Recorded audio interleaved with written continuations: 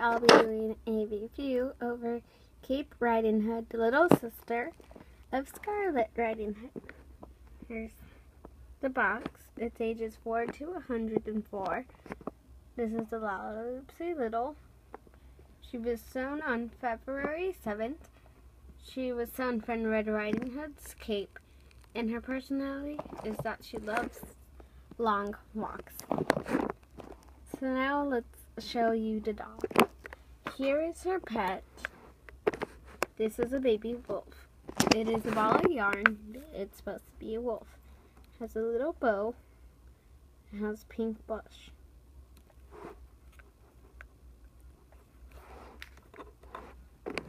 Here's the doll herself.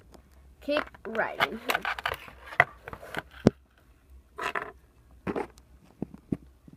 She has a hood on that is like her head. So it's like attached. Her hair is sort of just some little itty bitty pigtails. It's adorable.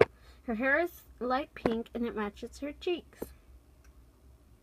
Her outfit is plaid with a little cape.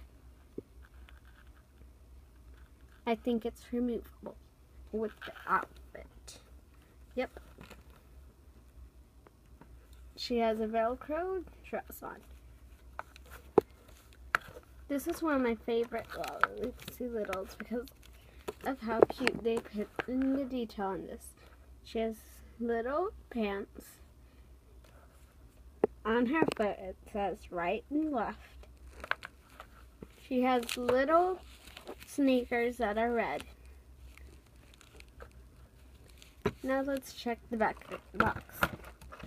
This is different from other Lalaloopsy boxes. The last series 4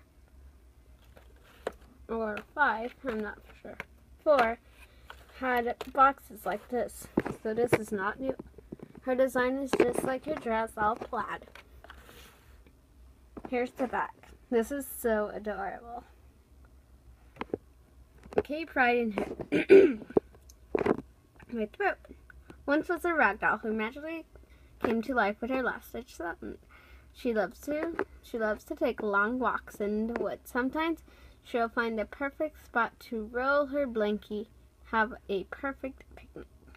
That is so cute. Here's the rest of the girls in the series.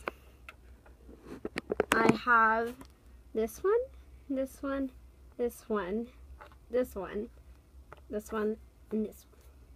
As known as, this is number 21, Spoons, Mimi, Twirly, and Tiny.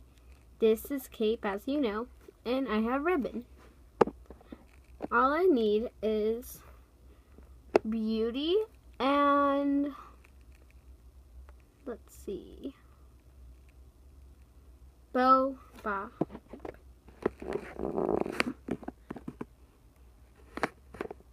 This is it for this review. Come back next time for something new. This is a very enjoyable toy that I love Lalaloopsies, and I have a big collection. Hopefully we'll do a collection video soon. Well, bye!